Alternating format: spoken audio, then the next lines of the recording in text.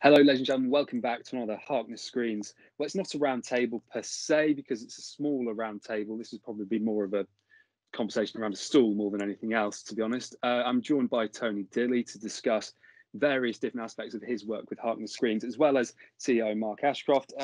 Tony, how are things? Yeah, not bad, considering the state the world's in generally, particularly as far as our industry is concerned. But yeah, we're bubbling along. It's difficult out there. If we were only in one territory, we would be struggling. But because we've got factories globally, it seems to be that while one's quiet, another one's busy. So yeah, we're bubbling along. Yeah, and we'll be moving on to the complexities of different areas and how things are going in different countries there. But obviously, Mark Ashcroft is with us as well. Mark, how are things with you? Very well, thank you. Yes, as Tony says, our industry's having its moments with the pandemic. We really feel for our cinema customers not being able to open their movie theatres in so many countries of the world.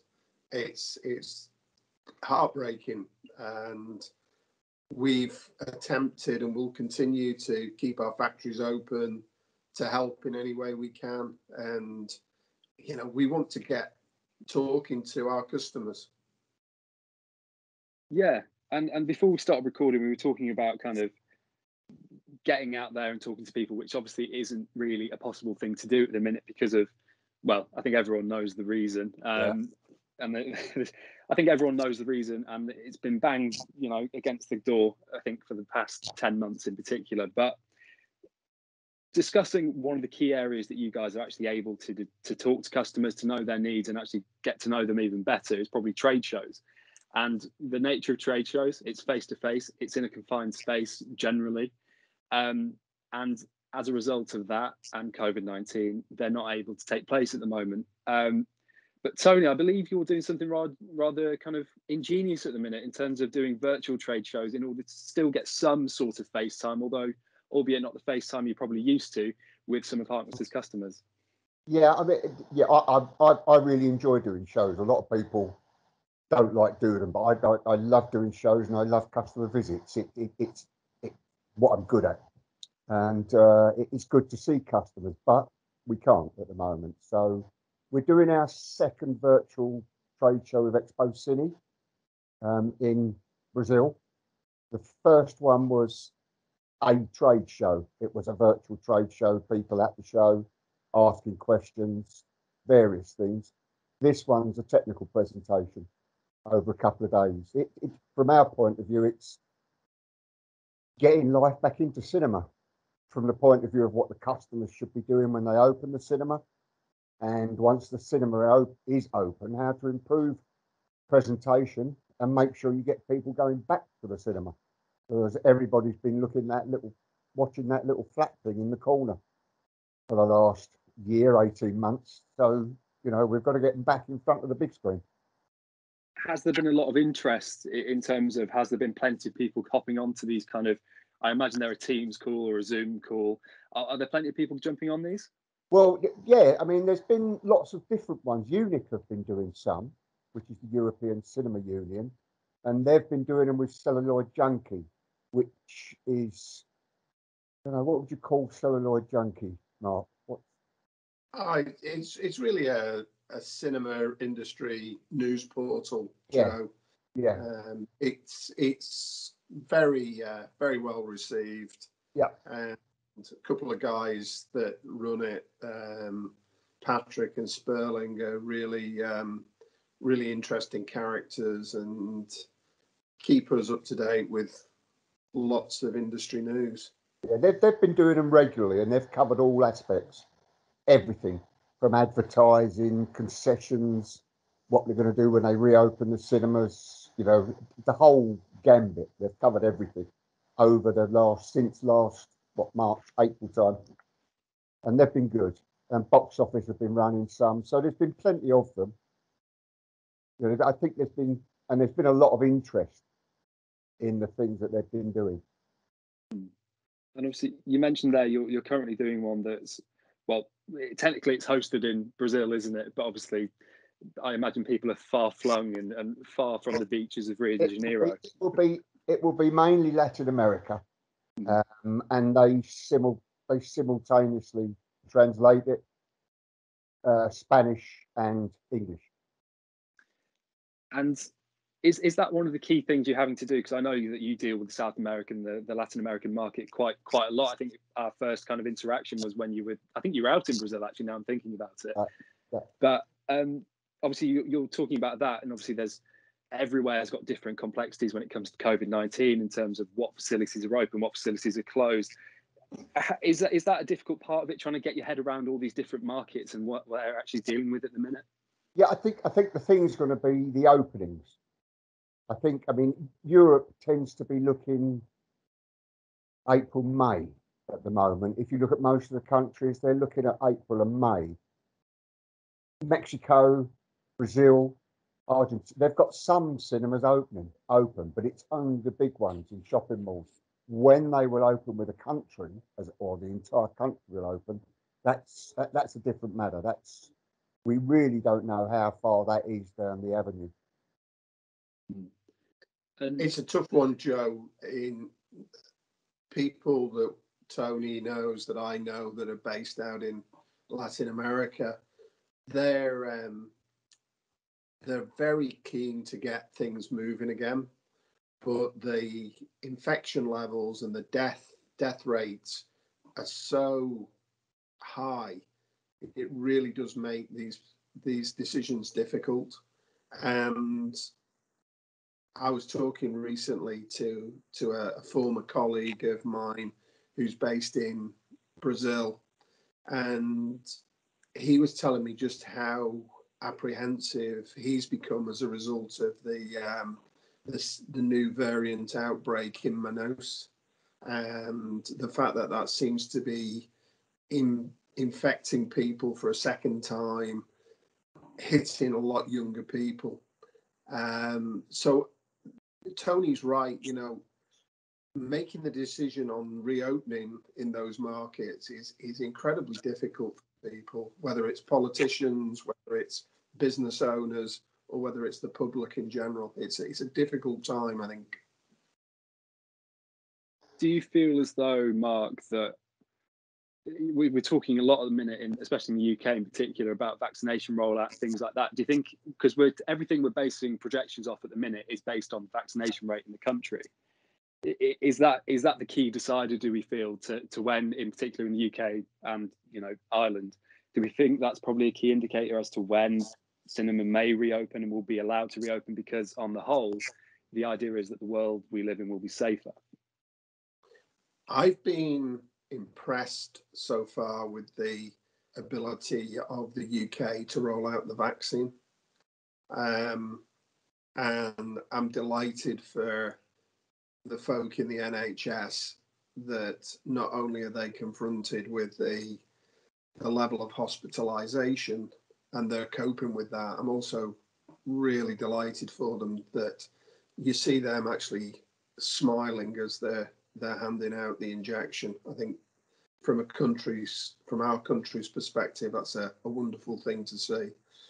In terms of, I believe vaccination and boosters are going to be part of our future. However, we really do need to continue to acknowledge the need for COVID secure venues. And that's what cinemas have done so well. And I have a real problem that they don't get the pat on the back for having done it so well. To the best of my knowledge, and I think Tony will maybe know better than me, there haven't been any recorded cases of COVID coming out of people being in the cinema watching a movie. That's correct. Yeah. They're safe places to be. And yet, the moment there's a lockdown, they're the first place to get closed down. And it just feels incredibly unfair to me. And I would consider that for the next few years, there'll be a blend of vaccination and I'll call them COVID countermeasures, whether that's, whether that's a mask or whether that's 2 foot or 4 foot or 6 foot apart. We're going to have a level of COVID countermeasures. And I really believe that cinemas understand that and can do it better than anybody. Yeah, I think once we get into what you would call the autumn jabs, like we have the regular flu jabs at the moment in autumn, where you get that second inoculation or whatever. I think once we get round to that sort of period, then we might see, I think we'll see cinemas opening April, May, June would be my guess. In the UK or in Europe in general, it'll be phased. And then I think we'll have restrictions and they will be lifted slowly. It'll be 30 or 40%, then it go up to 50, etc. And does it feel kind of, after what's been a pretty, how should we say this, challenging 10 months, does it feel like there is certainly a different outlook at this stage, given that, we are actually able to talk about these things and kind of have a bit more certainty about the words that we use and how we're kind of going around day-to-day business at present? Yeah, I think the problem is we don't know what the operators are going to do. The operators have been starved of major income for the last 12 months. Well, whatever it is, coming up to 12 months. So they haven't got a war chest. They've got to start building that back up. There will be projects going on, contracts that they've signed, where they've got to go and build a new multiplex. I think there'll be closures. I think there may be some more takeovers, a bit more consolidation. Although saying that, consolidation to someone like AMC and Cineworld has not done them a favour because they had so many cinemas. So it's going to be an interesting market for the first year, 18 months of reopening. And I think, Joe, just adds to Tony's comment there, that's why, traditionally trade shows have been so important to Tony and myself, because you can really start to understand what the forward-looking projections are from the operators. So, in previous years, Tony, we'd have been in Las Vegas in March, we'd have been in Barcelona in June, we'd have headed over to Dubai in October and Hong Kong in December. And, those 4 visits would really allow us to plan going forward, wouldn't they? Yep. At the moment, it's project delay at the moment. I mean, we get some good signs of places like Saudi Arabia's open. Saudi Arabia at the moment it's fallen back a little bit, but it is continuing to do the business. Dubai is open to some degree, although they have got a bit of a problem again with infection rates climbing, so they may well start to shut their cinemas again. So yeah, that's the problem. You can't say that is now open. And Tony, do you think the Cine Europe will go ahead this year? I think I've got a feeling it'll go ahead in some sort of form. The big problem is if the Americans can come over. It could be, although it's a European show, it relies heavily on American films being shown there for the film bookers. As you know, there might be 7,000 or 8,000 people at the show, but you only see 1,500 of those go round the technical aspect of it, to actually come round and look at your goods, go and look at projectors. So the technical people, and there's 4,000 other people that only go into the cinema and talk about booking films. So I think that's going to be the balance. How many Americans are liable to come over? What films are going to be shown? How many films are there that they got in the can ready to show it in Barcelona? So I think those are they are going to be the problems. Are they going to be allowed to fly into Spain? That's true. Yeah. Even from Europe, are we going to be allowed to fly into Spain? So, you know, because it's changing weekly. Well, not quite as bad, but it is. And Mark, how many of kind of the regular schedule have said that they're kind of hoping to take place in person? I suppose is the main one at the moment. How many of those have said that they're quite keen to crack on as normal? Most of the companies, most of the people I talk to that I see at the show, they would like it to happen. Mm-hmm. You know, there's no two ways about it. They would like it to happen. I think it draws a line in the sand. Once we get one show that does it and goes, then we might be off again. But it's generally people would like it to happen. I think, as Tony says, Joe, the ability of people to travel to these shows is the unknown. You know, I wonder whether June for Barcelona is a little too early, because I do think there'll still be travel restrictions going into Spain. However, CinemaCon in Vegas in August for an American attendees would be very interesting. I really think that would be interesting. Yeah. Tony and I are excited about Dubai. We've been going to Dubai for a number of years. Tony and I were over there together a couple of years ago, and we found, I think, Tony, you'd agree, we found that show very interesting. It was really our first look at how people were forming together to support the Saudi market. Yeah, I'd agree with that. I think the progress out there is slowing down a little bit, as I said. A lot of the Middle East is slowed right down. Places like Dubai, Bahrain, Qatar, etc. They're not doing as much work as they were. But Saudi is forging ahead. I mean, they it's something like 3,000 screens they want by 2030. So that's a lot of business.